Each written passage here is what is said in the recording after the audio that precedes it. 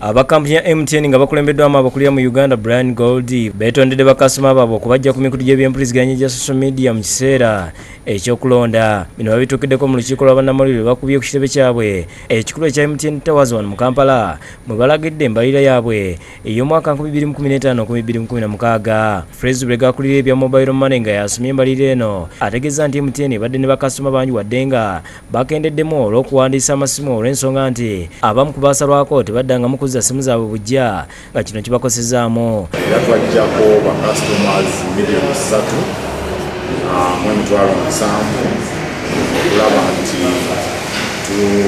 tubeera amateeka nga bwekyetaagisa. Ayogedde ku magoba ge bafunye n'ategeeza nti gassa ebitundu 23 ku 100 era nga yeebazizza abali ku mobile money n'ategeeza nti enkola eno yeesinze okuleeta amagoba mangi eri Kampuni ng'abantu bajjayo n'okusindika ssente saako bagula data wa intaneti. Mobile money yakola bulungi era yakulaakulana ebitundu 24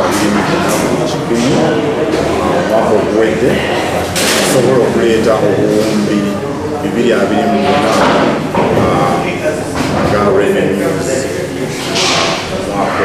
Gold ategeeza nti nga ye CEO akulira MTN mu Uganda yeetondedde bannayuganda bonna abaakosebwa mu kiseera ky'okulonda akalulu ka President ne bammemba ba Paalamenti oluvannyuma lw'okusalwako n'ategeeza nti tekwali kwagala kwabwe kyokka nga balagibwa ekitongole kya UCC okusobola okukuuma ebyokwerinda.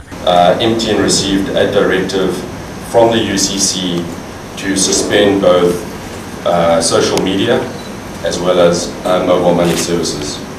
By virtue of the fact that that directive was communicated as being in the interests of national security, public order and safety, MTN duly complied. Wabula asambaza engamba ezitingana nti MTN oluvannyuma lw'okulonda yasasula okusalako bakasitoma n'agamba nti si bituufu. It is certainly not MTN's intention to